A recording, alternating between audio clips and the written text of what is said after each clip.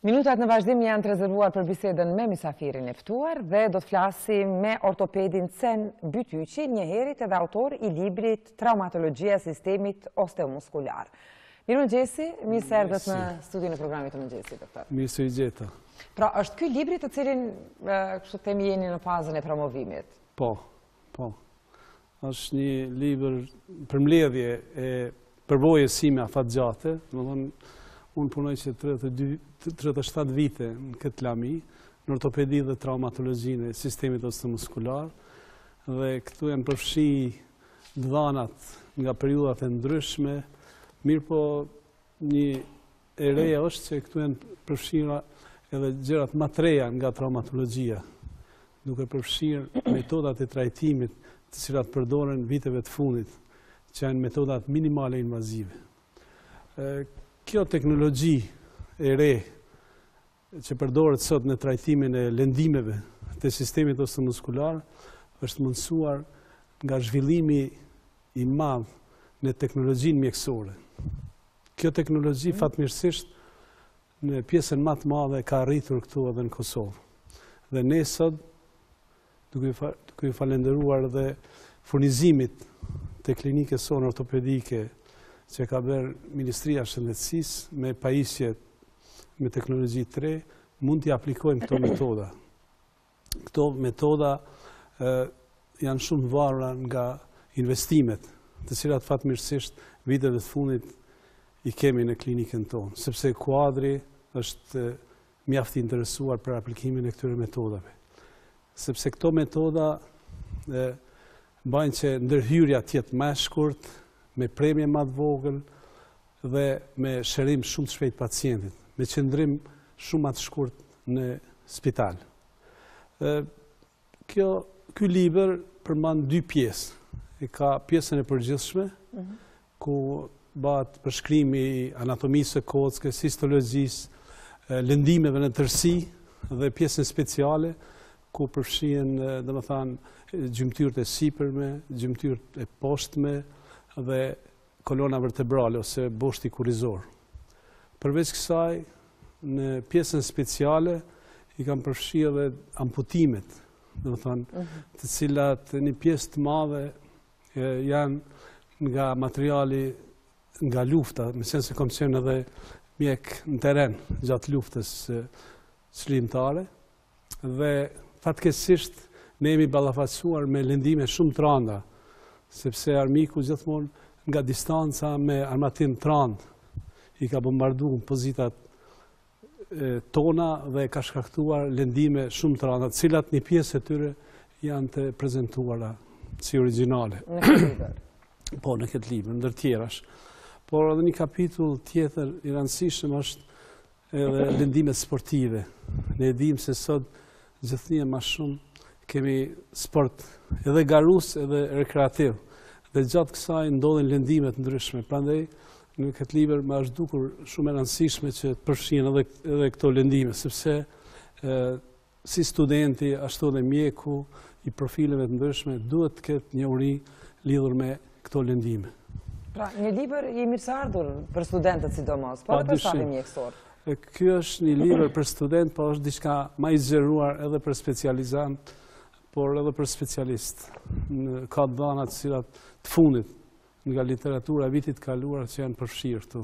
Shumë klasifikime, shumë metoda trajtimit, më të fundit. Unë këtë libër u kam dedikuar mentorëve të mi, për të cilëve kam mësuar shumë. Në rënd të parë, atyre në Prishtinë, profesor Agron Pustinës, profesor Bedrim Bakallit, profesor Gazmen Shaqirit, pastaj mentorëve të mi në Zagreb, mentorëve të mi në Gjenevë dhe në Lian, ku kam ba shkollimin dhe përsosin. Jam shumë i lumtur që mbas një pune gjatë, ky libër doli në dritë. Është vërtet që më ka marrë shumë kohë, mirë po një akademik në Zagreb thoshte se shkenca është e verbër pa fjalën e shkruar. Prandaj mund të them se nuk mjafton vetëm të punojmë, ne klinikën tonë punojmë shumë, por ne këto duhet t'i regjistrojmë këto Dhe kjo është një tentim imi dhe tani mbasi që doli ky libër, jemi së bashku me kolegët nga klinika ortopedike në rënd parë me profesor Faton Morinën, jemi në përgatitjet e librit të ortopedisë, e cila përfshin smundjet e sistemit ose muskular dhe tumorët, pastaj problemet nga ortopedia e fëmijëve, smundjet degenerative, të më thënë plakjes, dhe është një patologji tjetër nga trauma. Ky libër është me vlerë për shkak se e dim se sot vazhdimisht po takohemi me lëndime, sidomos në trafik. 80% e lëndimeve të sistemit ose muskular sot është si pasojë e lëndimeve në trafik.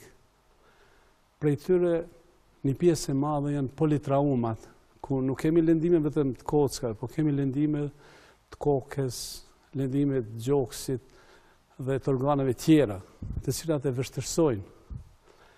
Dhe të rastet me politraum, njëri prej lëndimeve gjithmonë është më i madh dhe rrezikon në mënyrë drejt për drejt jetën e pacientit.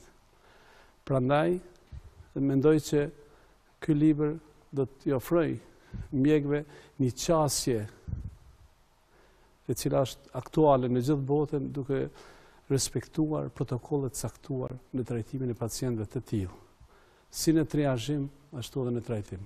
Në përgatitje siprit, në përgatitje sipër të librit, keni gjetur literaturë, ka pasur literaturë të mjaftueshme, cilën ju e keni konsultuar për ta përgatitur këtë libër?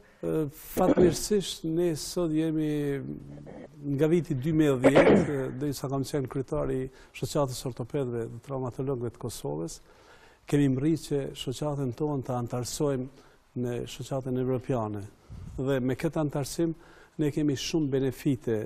Një nga ajo është edhe qasja në literaturën e fundit në punimet të cilat botohen në Evropë dhe ma gjerë, por njëkohësisht edhe mund t'i dërgojmë mjekët tanë që janë në specializim për edukim në qendrat më të njohura evropiane.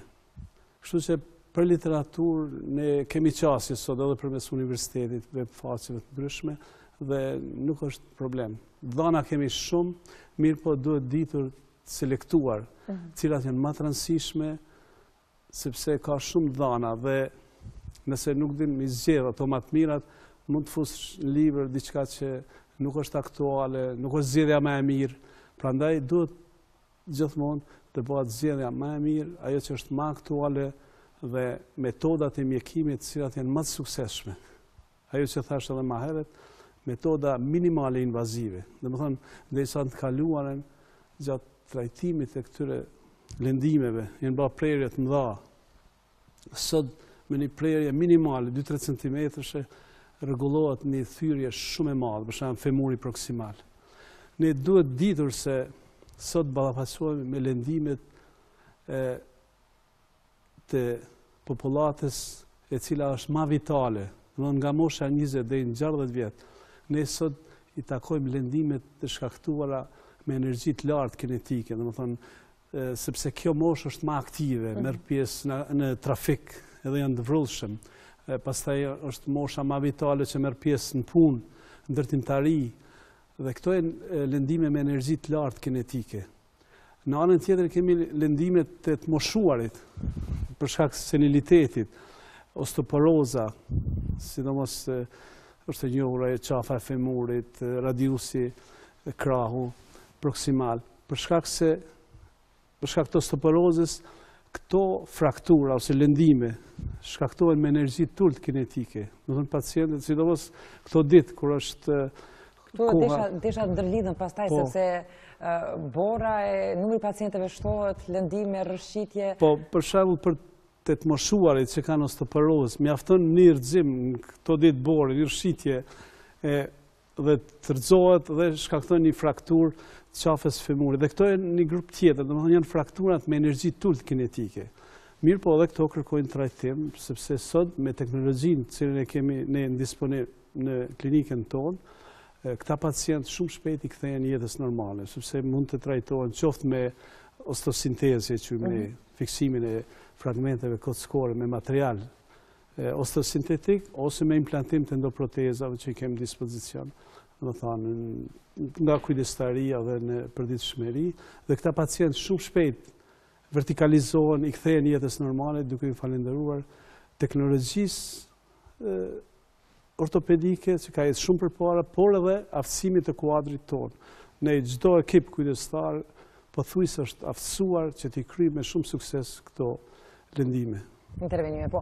Është shtuar numri pacientëve, sidomos gjatë këtyre ditëve, po, tani kemi aksidentet janë më të shumta, cilat janë lëndimet më të shpeshta gjatë këtyre ditëve? Tani kemi lëndime cilat janë me energji të ulët kinetike. Do të thonë, ka lëndime më shumë, por nuk janë të rënda, sikur ato që janë trafik, kur zhvillohet shpejtësi e madhe, ose lëndimet punë, kur për shembull rrëzohen nga lartësia, ose gjatë punës përditshme në kek, ose në këto gjigantet industriale, ekzistojnë rreziqet e vazhdueshme për lëndime cilat janë shumë më të rënda dhe kërkojnë trajtim të shpejtë dhe të kujdesshëm dhe të mirë, adekuat.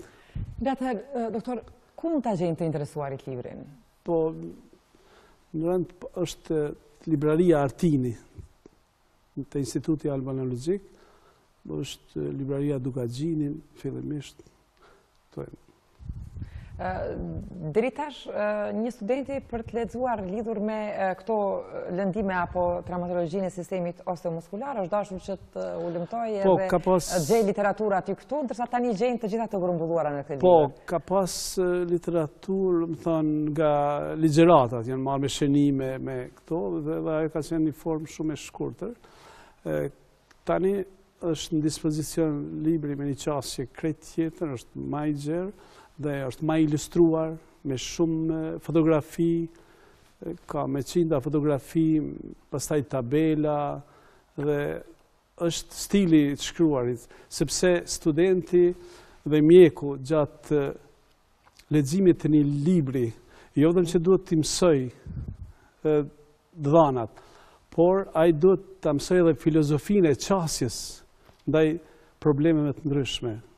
Edhe ilustrimet besin fiksohen më shumë, duket. Po, prandaj ilustrimet janë në pjesën më të madhe janë origjinale, do të thonë janë të hartuara nga vetë, do të thonë unë, të dizajnuara, por edhe fotografi origjinale nga puna përditshme afatgjate. Me këtë rast unë duhet t'i falenderoj edhe kolegët nga klinika ortopedike dhe posaçërisht ata të repartit ku punoj unë, ku jam shef, të repartit rekonstruktiv, sepse më kanë ndihmuar shumë në mbledhjen e materialit, në fotografive gjatë operacionit, që për shembull këtë rast ku e keni hapa, shef, kjo është një dizajn origjinal i jepit, do të thonë, për të klasifikuar frakturat e pjesës proksimale të femurit në intrakapsulare, ekstrakapsulare. Do të thonë kocë, e kam vizatuar me marker dhe e kam dizajnuar kështu në mënyrë origjinale, që të jetë shumë ilustrative dhe të mbetet në kujtesë shumë ma lehtë. Atëherë, doktor, unë falenderoj shumë për kohën që keni ofruar për ne dhe për shikuesve Mëngjesit. Suksese. Faleminderit edhe juve, ishte kënaqësi që të jam përsëri në mesin tuaj. Shpresoj që të takohemi gjithmonë. Edhe për ne ishte kënaqësi. Faleminderit. Faleminderit. Me të mira. Nuk kalojmë te kjo pjesa kënej.